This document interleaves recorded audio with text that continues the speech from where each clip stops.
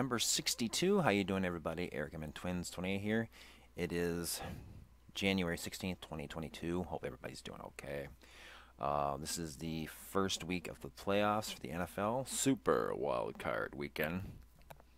And guess what? The Vikings didn't make it. Of course they didn't. They finished 7-10. Or no, excuse me, I'm wrong.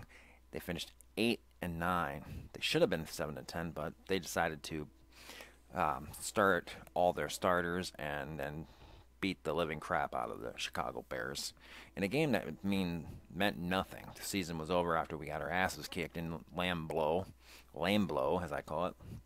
But I digress. We'll get to the Vikings in a minute. Let's talk real quick about things going on in the NFL right now. Grab my phone, look at the scores because my phone's charging. So I'll just go off top of my memory. Eagles got embarrassed today, proving that they had no business being in the wild card. But then again, the Vikings probably would have played much better.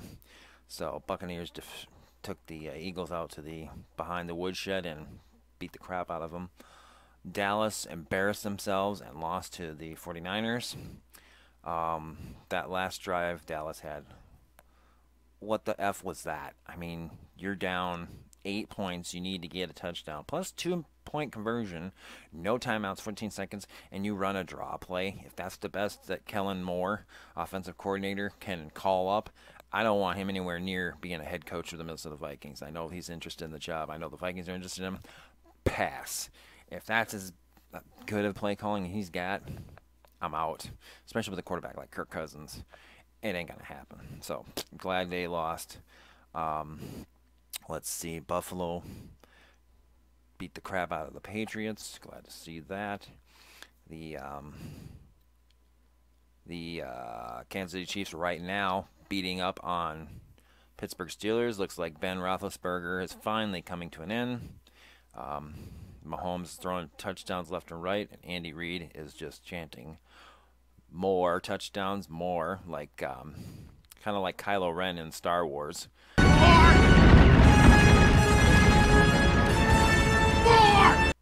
Oh, the Raiders and the crap. Who did the Raiders play? Oh, the Bengals. Bengals looked really good. Happy for them. They finally broke a 30-plus year playoff drought. So, congrats to them. They're going to move on to the next round. I think they take on the Titans, if I'm not mistaken. I think they are taking on Titans. I'm glad the Titans are number one seed, but if Kansas City plays the way they do, they're probably going to end up in the Super Bowl, so it probably won't matter who the number one seed is, whether it's Tennessee or if Tennessee loses next week. I don't think it's going to matter, but that's okay.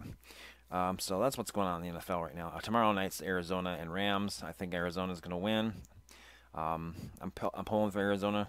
The Rams have been beatable this past few weeks, including the week they played the Vikings when Stafford threw for 3 picks, even though they beat the Vikings. It's Matt Stafford old. I've been saying it for many years, playing Madden, playing against the Lions, and Matthew Stafford, watching Stafford over the years. He's overrated.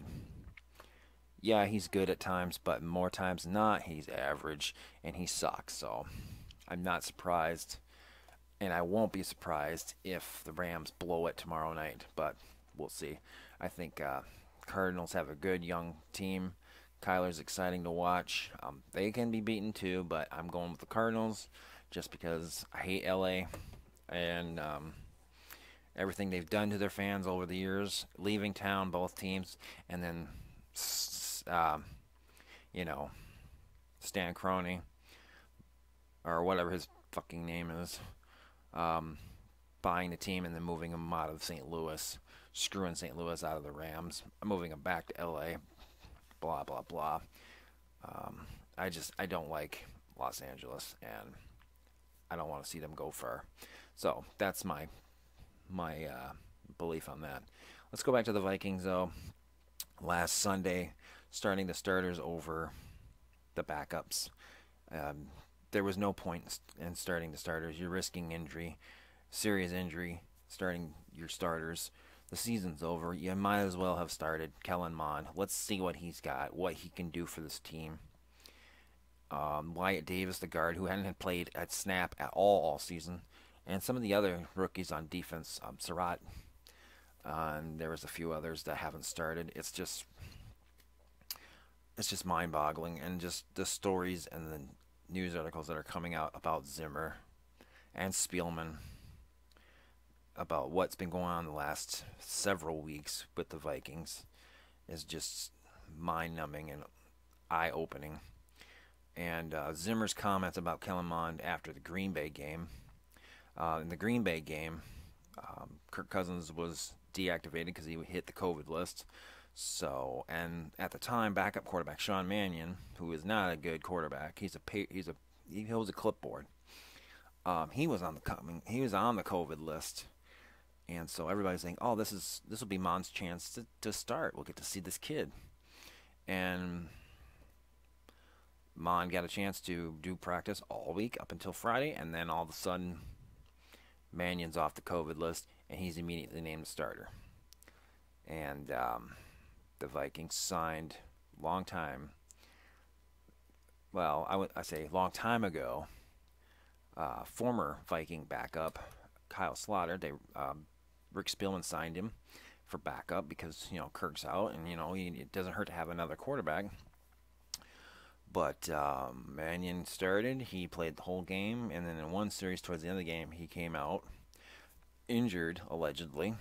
Mond came out, and Mond looked like a third-round draft pick, and that was the only time he got to play. The game was pretty much out of hand by that point. You think, oh, Mond's coming in, he's getting his lumps, he's getting a chance to learn the system. But after his drive, which was a 3-and-out, and then the Vikings kicked it away, and then got the ball back, they brought Mannion back in. It's like, what the F? And then after the game, Zimmer's comments throwing the kid, Mond, under the bus. Of everything that happened that game, everything bad that the Vikings did, one thing that Zimmer did, he threw his young rookie quarterback under the bus, and it just rubbed a lot of people the wrong way. And then his comments, will we see Kellen Mond start against the Bears last week? And Zimmer's like, no. And why is that? He says, I see him every day in practice. And just his attitude towards the press all year, and the last couple of years in general, and his attitude towards a rookie kid who's just trying to do his best. It just rubbed people the wrong way. And then finally, at the end of the Vikings game, the following morning, Monday morning, Black Monday, Zimmer gets fired. But so does Spielman. It's just a really big shit show that's been going on in Minnesota for the last week.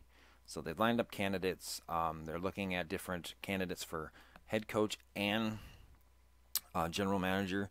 The Viking co-owner and president Mark Wilf, the youngest Wilf brother, has said that the new GM is going to be alongside the hiring process, but yet they're kind of interviewing both sides. So my guess is, I believe personally, they have somebody in mind for general manager. They've probably talked to that person already, and they gotten a list of ideas, a list from them who they think would be a great candidate.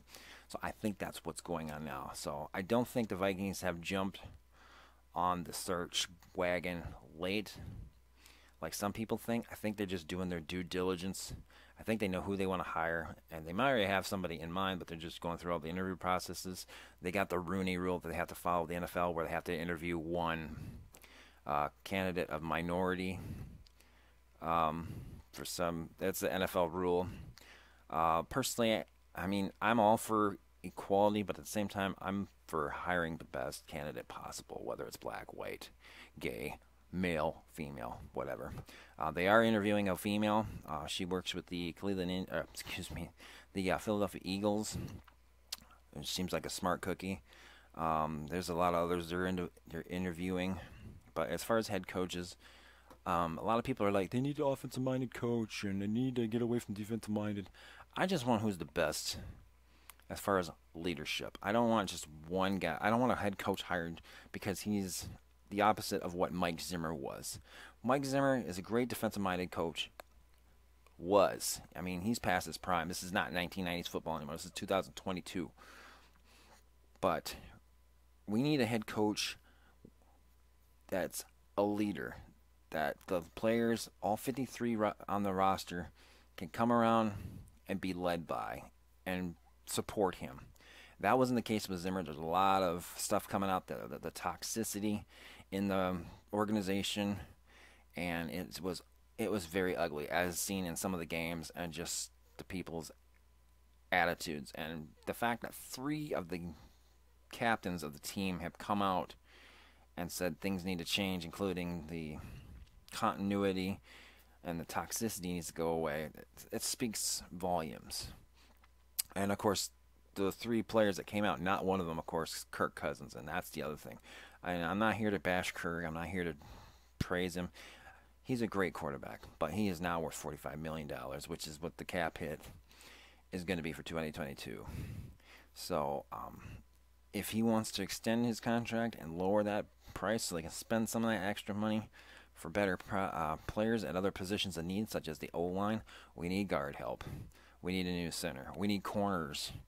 I'm all for keeping him, but if he doesn't want to be a team player and help out, I'm sure there's a team they can find that would gladly take him. And I think there are several quarterback needy teams, such as Pittsburgh, Denver, Cleveland, possibly, that needs a quarterback. And I think Kirk Cousins, if he doesn't agree to an extension that maximizes his deal out and helps the team out a little bit, I think he's going to be gone. But coaching wise, I think it's time to go in a different direction, somebody more of a leadership role than what Zimmer has. And I have my select few, but I'll do that in another video sometime, or I'll just talk about it when the hire is done.